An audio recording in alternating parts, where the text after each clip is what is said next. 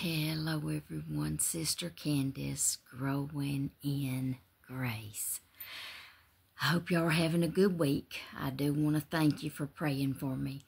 You know, when you're in so much pain, it weighs on you mentally, emotionally, and physically. But we know who holds tomorrow, and we know who holds our hand. I love that song. But I wanted to get on here and read you a devotional that touched me. So I wanted to share it with y'all, and it's entitled Breath of Life. And it comes from Psalms 147, verse 3. He healeth the broken heart and bindeth up their wounds. As a result of sin, every person on earth is born into a fallen world. The sinful condition brings hurt, heartache to all men, those who serve the Lord and those who don't. The good news is, as a child of God, you have hope and eternal future in Christ.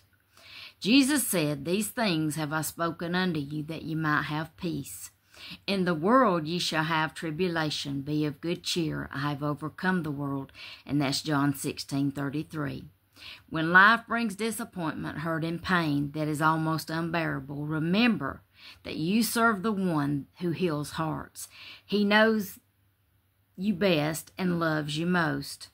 When the wind is knocked out of you and you feel there's no oxygen left in the room, let God provide you with the air that you need to breathe. Breathe out a prayer to Him and breathe in His peace and comfort today.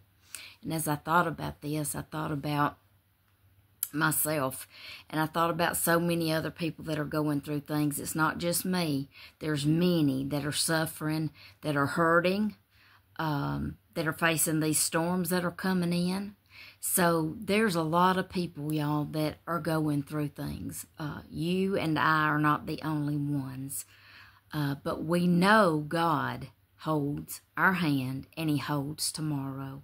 And that's what I'm clinging to and holding on to, that He's here with me and He's getting me through. And if it wasn't for Him, I wouldn't have got this far. And I know that without a shadow of a doubt. And here comes Tucker. He's probably going to walk right in front of me.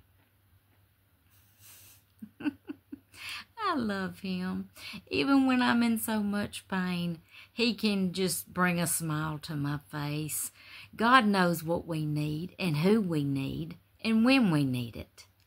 Know that I love you. I'm praying for you. But the Lord loves you so much more.